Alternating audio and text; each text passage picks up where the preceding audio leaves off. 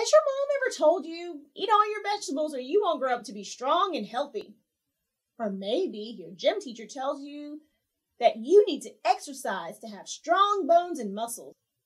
Those things will make your body strong, but what can make you strong enough to say no to temptation or yes when asked to do something you should do but you don't want to do?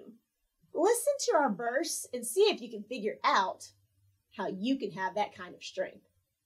Ephesians 6:10. Finally, be strong in the Lord and in the strength of his might.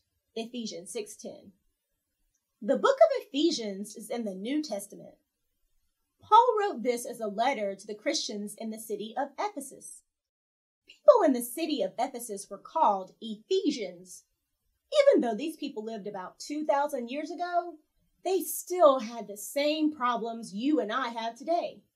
They needed the strength to say no to temptation or yes to what is right. God told Paul to write these words to them so that they could know how to be strong. Since these are God's words, are they true for us too? Yes. Let's say the verse together. Ephesians 6:10. Finally, be strong in the Lord and in the strength of his might. Ephesians 6:10. Finally, be strong in the Lord. Paul was writing to those who had received Jesus as Savior. Those who have received Jesus as Savior have the strength to live a life that pleases God. You don't get this strength on your own, but from God. And in the strength of his might. This strength comes from God, who is all-powerful. There is only one God. But while God is one, he is also three persons. He is our three-in-one God. Say that with me. Three-in-one God. The Holy Spirit is one of the three persons of our three-in-one God. When you believe on Jesus, God the Holy Spirit is always with you, and he will give you the power to do what is right. Let's say the verse together again. Ephesians 6:10. Finally, be strong in the Lord and in the strength of his might. Ephesians 6:10.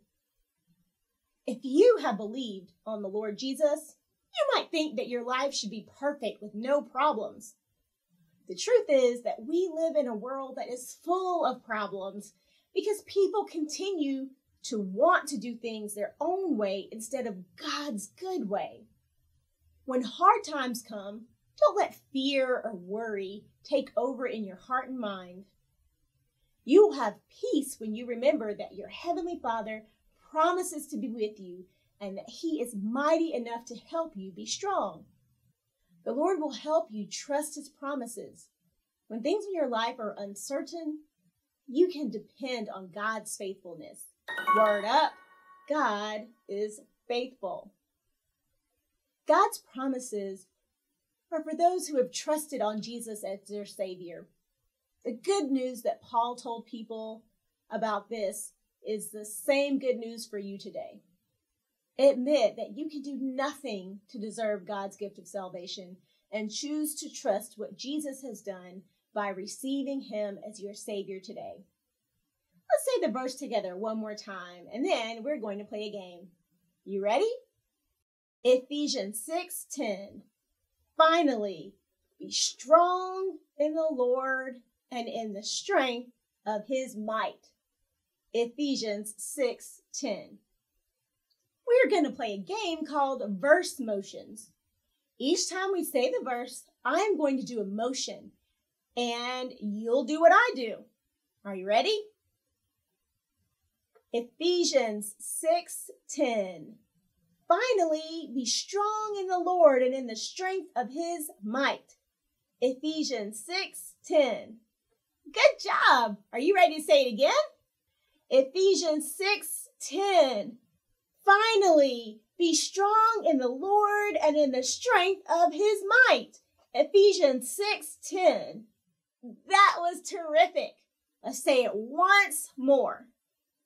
Ephesians 6:10. Finally, be strong in the Lord and in the strength of his might. Ephesians 6:10. Great job, everybody. Remember to practice saying the verse this week.